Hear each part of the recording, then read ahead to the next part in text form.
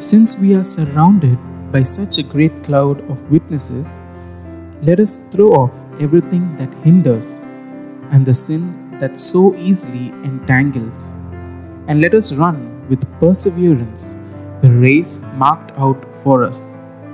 Hebrews chapter 12, verses 1. Thoughts on today's verse.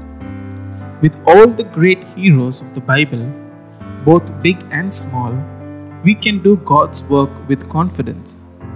But to boldly go where He wants us to go, we must first be willing to let go of the sin that entangles our lives, distorts our vision, enlarges our doubts, and robs us of our spiritual vitality and stamina.